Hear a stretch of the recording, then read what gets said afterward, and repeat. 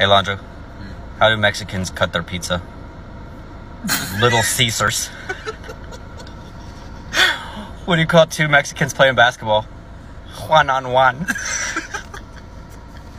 Why is most of Mexico's population fat? Because everybody that can run, jump, and swim is already here. You're not wrong. The Spanish word of the day is wheelchair. There's only one donut left, so we'll share. What do you call a Mexican without a lawnmower? Unemployed. That's fun. How do Mexicans feel about Trump's wall? They'll get over it. Or under it. Teacher asked me to turn in my essay, but I ain't no snitch. Fucking